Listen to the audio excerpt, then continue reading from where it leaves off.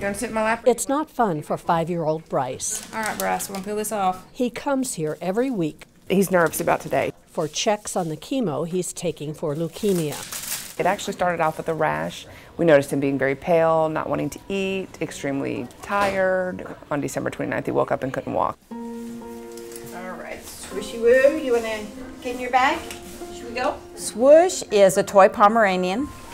I got him when he was 8 weeks old. He's now 7 years old. He weighs 10 pounds.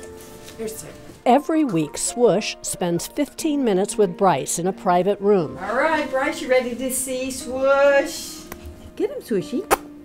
There we go. Is that what you wanted? Yeah. They are part of a study to determine if dogs can help children relax during hospital visits. It is the toughest journey that many families go through. Where's the kitty, Swoosh? Where's the kitty? We're trying to decrease the stress and the anxiety and increase the quality of life for children from the time they're diagnosed with cancer throughout treatment. The study includes children from 3 to 17 years old. Researchers measure Bryce's blood pressure and pulse before and after his time with Swoosh. Do you feel very scared, or not scared? Not scared at all. And Bryce answers questions. You got to do your swab. Researchers are also testing Swoosh's saliva, checking for distress. How are you? Good. Feeling well?